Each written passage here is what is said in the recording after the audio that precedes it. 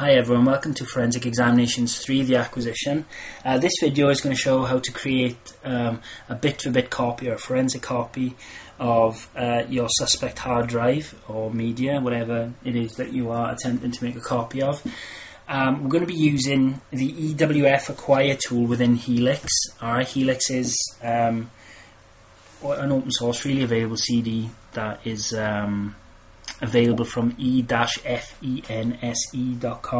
eFence, which I discussed in the last video. Alright, before we do that, I'm just going to set it to boot, but before we get into that, I just want to show you a couple of pictures here of what's known as a write blocker. Alright, this block here, you will connect your forensic computer up to it here via USB, eSATA, Firewire, and then on this side you've got your SATA connector, your IDE and your Molex power connector, alright, which is going to connect to your suspect hard drive. Alright, there are other blocks available for things like SCSI and USB, but this is like I said, it's for the SATA and this is for the IDE stuff. Alright, this is in use when you use things like FTK Imager. Alright, you will run FTK Imager on your forensic workstation and you will have your suspect hard drive connected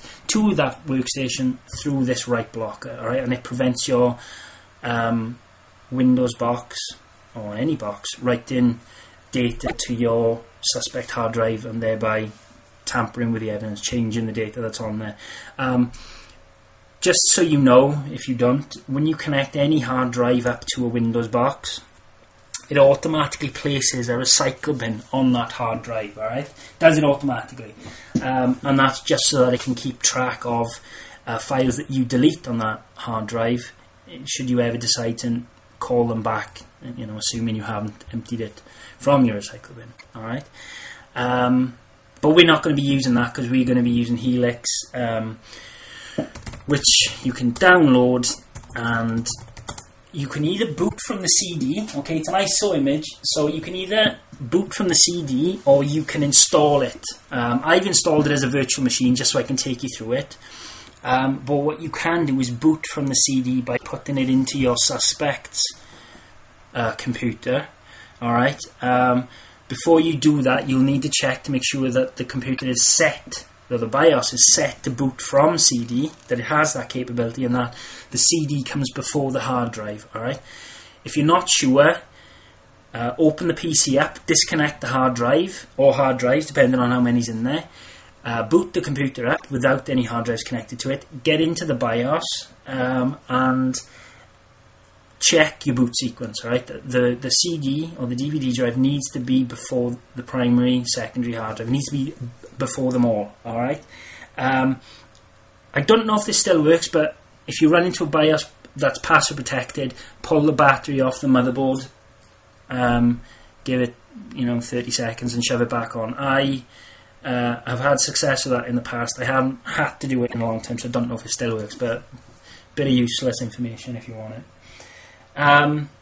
Right, before I show you how to create the acquisition, you should know that since the first video I've actually set up a PC with Windows 7 and mimicked exactly what we did in the first video onto a proper hard drive rather than a virtual machine. The reason I've done this is that when I set the original virtual machine up, it was set as a dynamically sized hard drive so that it would grow or shrink depending on how much data was there. This is going to have forensic implications on the drive. Okay, it means that things are going to move around. They're not going to be where I would expect them to be, so I can't show you. Alright, so before making this video, just so you know, I've actually already performed an acquisition of this 160 gig hard drive. Alright, it took a couple of hours to do. It does take a while. I'm obviously not going to do a 2-hour video because most of it you'll just be sitting there twiddling your thumbs. I created an acquisition after I deleted those files like we did in the first video, but I've also created one before I deleted them so I can show you the difference in the upcoming videos. Alright, it's quite interesting. Also, sorry to go on, but the files that we deleted originally cannot be recovered. and I will go into why. It's an NTFS issue, and I will tell you why in the next video. It's you might find it interesting. I did. Okay, so assume now that you've booted into Helix. All right, whether you've booted it, whether you've installed it and you've got your suspect hard drive connected up to it, or you've booted into your suspect's PC using Helix. All right, so go to your terminal window. You will need to go in as root, all right, because we're going to list the drives that are connected. Now this is just obviously this is my virtual box, all right. Like I said, I've already created it, but what we would do is I've connected a USB drive up to the computer, all right, where I'm going to place a copy of the evidence, all right. So if I do fdisk again, there it is, right. So here's my 320 gig external. This is where I'm going to place my evidence, all right. Now what you need to do, what I would recommend that you do anyway, because it might cause you problems down the line through questioning by other people, is you should always copy your evidence onto a sterile hard drive. And when I say sterile hard drive, I mean a drive that is either brand new, and you'll need to confirm this, that all the bits are zeroed out. There shouldn't be anything on that hard drive whatsoever, all right. There is software that is available, all right, for a price, which will claim to forensically wipe your computer, which will blitz everything. You can do it. You can do it for free, and you can do it using DD. All right, I'll give you the command here. All right, it'll be DD. All right, IF equals, which is your input. All right, so this is going to be dev/0. All right, so what you're telling it now is to write zeros. Okay. OF is the output, where to write it to, equals dev, and then you put in, say it was going to be STB, you'd go STB, you press return. It takes a long time, but it will then write 0 to every piece of that hard drive, and you will then have a sterile hard drive. If you don't, later down the line, if you get asked, was it a sterile hard drive, and you say no, then some kind of defense is going to come back and say, well, maybe the evidence is contaminated. It won't be, because you'll have a matching MD5 hash, or you should have a matching MD5 hash, and we can show that to them to show that it matches. Okay, so back to your acquisition. Let's clear this up quick. Right, so I told you it was EWF acquire. Okay, all right. Now this piece of software will create a copy, a bit-for-bit copy of your suspect hard drive, and place it where you want it to go. Right, you've got various switches here. See, there's your MD5 that I was talking about. You can calculate using a SHA-1 hash, which is even more accurate than your MD5 hash. I can't remember if I said in the last video, but the MD5 hash has been compromised and isn't now considered secure by, I think it's the American government, but it's still used in forensics, right? So I wouldn't worry too much about that. All right.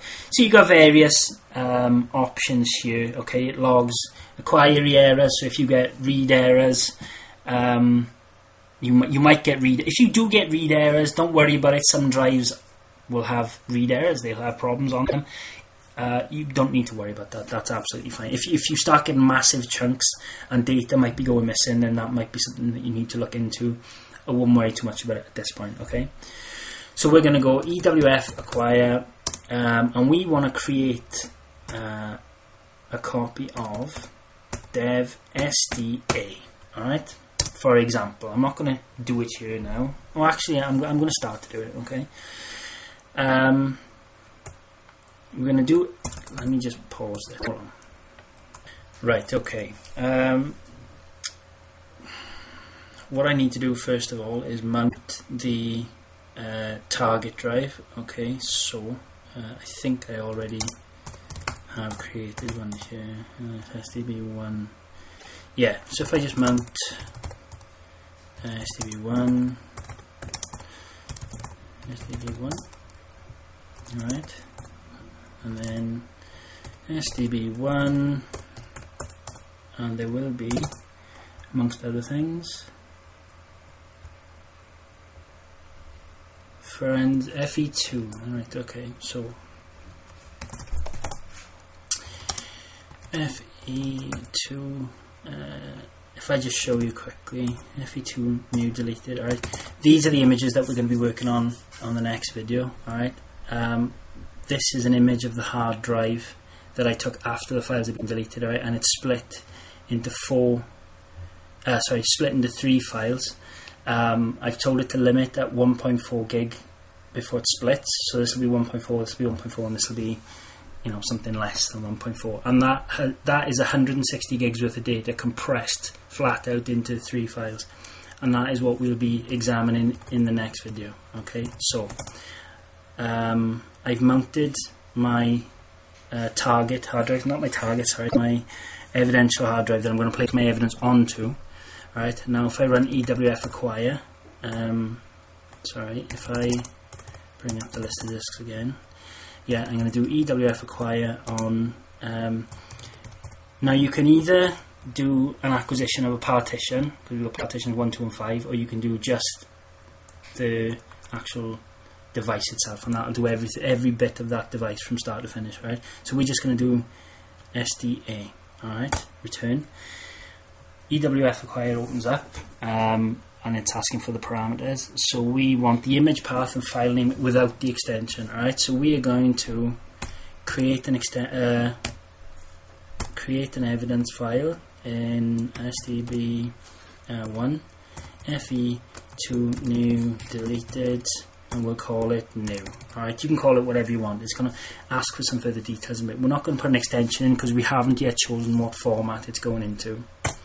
Next, case number FE3. Description, whatever, test. I mean, you can put, like, you know, 160 gig hard drive, whatever. Next, evidence number.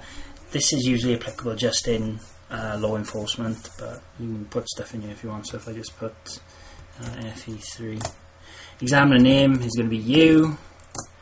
Notes, any notes you want to put on the hard drive.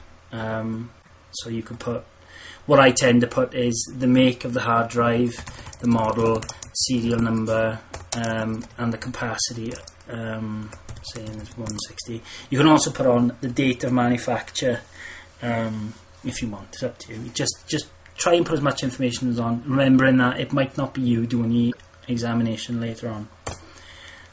It's a fixed drive. We want to take the physical volume. Compression, best. Alright, best will take the longest, but obviously you'll have the least space taken up. The EWF file format, you've got an EWF Smart FTK, you've got NCase 1 all the way up to 6, Linen, which is like a Linux based NCase acquisition tool, and then EWFX. The automatic one is NCase 5, that's fine, the sticker, that's okay. The offset to start is 0. Alright, because we're going to start right at the beginning, but you can specify anything right up to, you know, like this is 8 gigs worth of data, but when I was doing it, it was 160 gig. Alright, that's the end of the data that you want to acquire, because you can specify what exactly you want to take. Evidential segment file size, alright, it's 1.4 gig by default. You can specify it as anything up to 1.9 gig. The idea is you can split it over CDs or DVDs, and things like that, you know. Amount of sectors to read at once, that's how much data it reads in one go before writing it to an evidence file. It's set to 64 as default. Amount of sectors to use as error granularity. Now this will be, if you hit an error, how far ahead it should skip before it starts reading again. So this is 64. Amount of retries when a read error occurs, it's automatically set to 2. But you can tell it, give it 0 and it should just skip on. Wipe sectors on read error. Now, what that will do is it will, where it's picking up errors on the drive, it will just 0 them out in your evidence. It won't do anything to the drive itself, but in your evidence files it will just 0 out. I just tell it no for this, because that's what it comes up as default anyway. And here is all the information. There's going to be the file name EO1, and then it'll break into EO2, EO3, and so on. That's the case number. All this data you can put in whatever you want, and then if you hit return, it'll start acquiring it. This should take a while, and it will give you updates as to how much it's acquired and at what speed. This will take a while, so I'm not going to actually sit here and go over it. But if I just browse to SDB1, FE2 new, deleted, and look, there's new E01 there. That right now is being created.